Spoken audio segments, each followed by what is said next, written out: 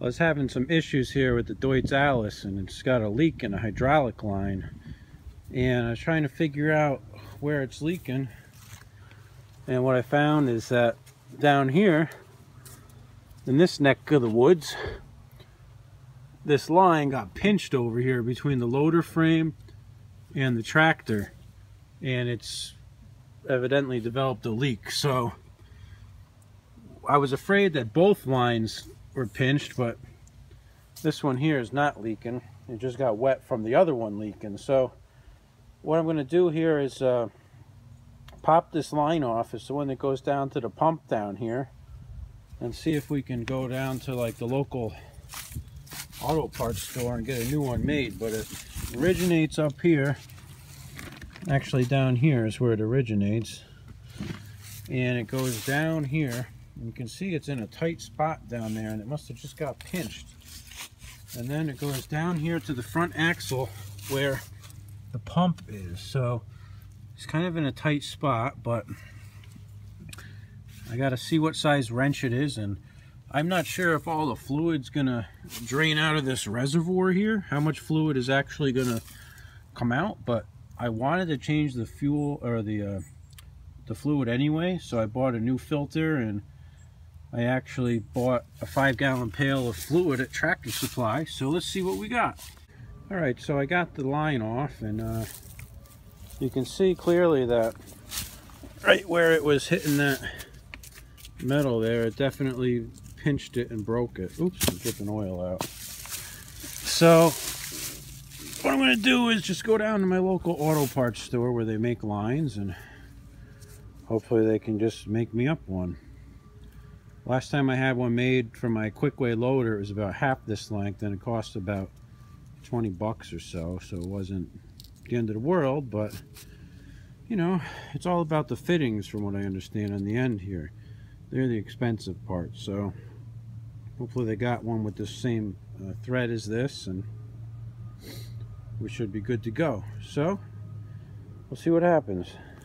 Well, I got some new hydraulic lines for the Deutz Allis here, and I went down to my local auto parts store and they made one.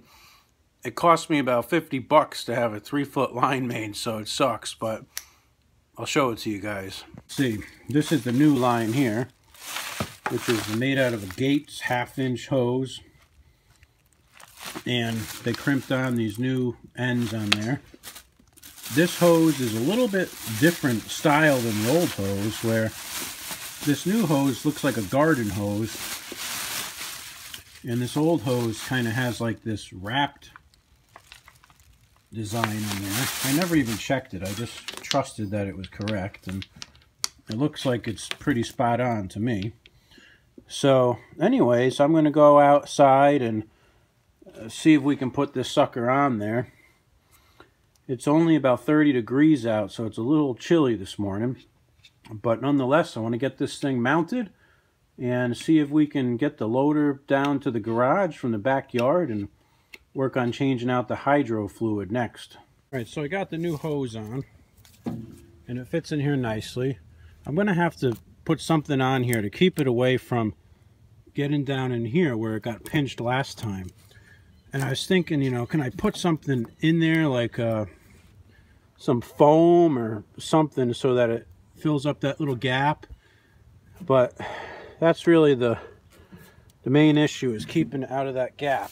And as far as draining the fluid, this is really a poor setup here. So the reservoir for the tank is in this column here, and you think that there'd be some kind of drain plug at the bottom to let it out, and there's not. I mean, I had the line off over here, which is pretty much the lowest point of the system, and nothing was coming out. My filter's up here, which I'm gonna take off in a minute.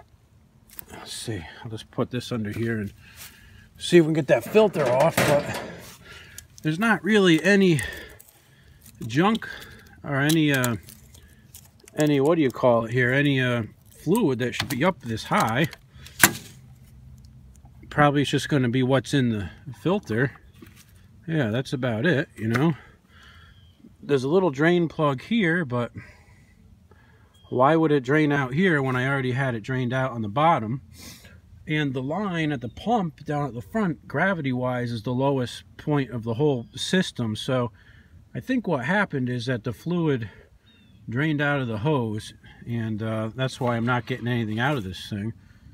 I am going to try to take off that little plug here. I think it's a 7/16. Oh, it's a 3/8 spot. Damn, that thing's in there. Whew, that's a tight one. Let's see what happens here. Nothing should come out. Like I said, it's not the lowest point. Let's prove my theory here. Yeah, nothing. It's dry as a bone.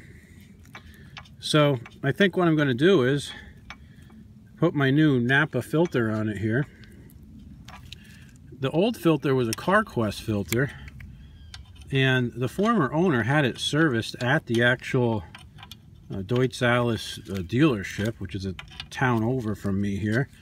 He had bought this thing used when he got it, but it only has 500 and something hours on it right now, and he had it for 20 years plus. I've had it for about 5 years, and I probably put 5 hours on it in 5 years. So let's look at this nice new filter here. We got a Napa Gold 1269 hydraulic filter, and it comes in this nice little wrapper here. And what I'm actually going to do is fill it up with fluid before I put it on the machine. I've got a 5-gallon jug of fluid at Tractor Supply. Let's see. So this should be our deal here. Yep, that'll fit on there perfect. And the Napa filters are actually made by Wix. And it says made in USA on here, which is awesome. After talking to the guy at Napa, who's a smart guy, I got to fill in where the battery died here. So he told me that the CarQuest filters were actually made by Wix also, but CarQuest got bought by Advanced Auto Parts, and they stopped selling the Wix hydraulic filters. Maybe they just didn't sell enough to find it worth their while. So Napa has a crossover from the CarQuest part to Napa, and that's what I got. Well guys, my battery died on my phone, so we're going to the GoPro now. So I got this jug of fluid here at Tractor Supply. I'm going to try to be smart and pour some into this little container here, and then maybe fill it with that. Because a 5-gallon jug versus this little filter is going to make a spill. I know that for sure. And let me see if I can even do this. There we go. It's not so bad. Oh, this stuff is thick. It's cold out. I think I said before, it's only about 30 degrees out this morning. So it's not really optimal for playing with oil. Okay, that's enough. Let's see. I mean, this is meant to fill up a bulldozer or something, not a Deutz Allis here. So let's see what we got back here. I got all this crap back here. I gotta work on cleaning this mess, and never really got to a lot of these projects this year. Uh-oh, it's starting to rain. Crap. All right, let's see if we can fill this sucker up. Whoop, there we go. Perfect.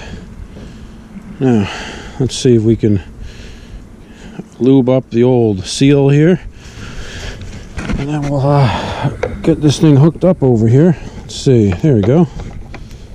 Nice. Yeah, I got a problem with my iPhone in the cold. I know I talked about this last year, but I'm out here for about 2 minutes with it and the battery dies. And I kind of researched it, and it's a known bug. I brought it inside and literally just plugged it into the charger, and it went up to 60% right away.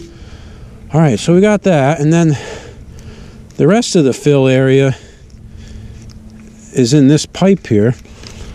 Let me see if I can get this going. It's kind of a bitchy thing, but there's, oh, it's sleet or something. Oh man, that sucks. Let's see.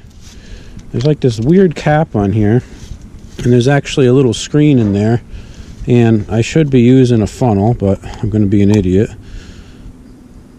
And then you got to basically you know, fill up this reservoir here with fluid,